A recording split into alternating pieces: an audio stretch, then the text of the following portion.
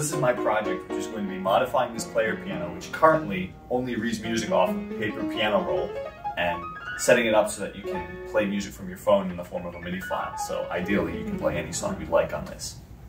MIDI stands for Musical Instrument Digital Interface, and a MIDI file stores the information needed to play a song as opposed to an audio waveform of the song itself. I'm going to take the tracker bar here, which this is part of the original mechanism to the piano.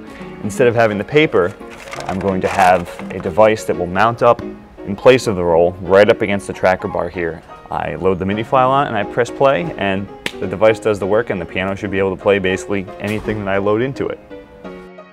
My name is Sam Gerhard. I'm a senior in the Electrical and Computer Engineering department, and this is my senior thesis.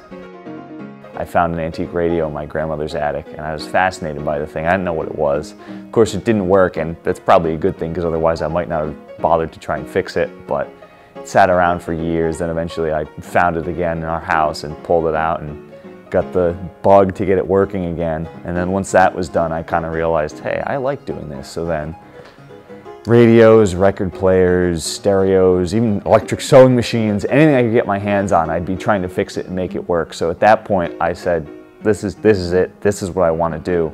I think really the most important thing about Princeton engineering is the flexibility of the program and really just the support I've received. I mean, this is a very, very eccentric, I would say, type of project with the piano, and I've had plenty of faculty members who have really backed me up. Professor Littman, for one, who's allowed me to continue this project and actually given me the resources to pursue it.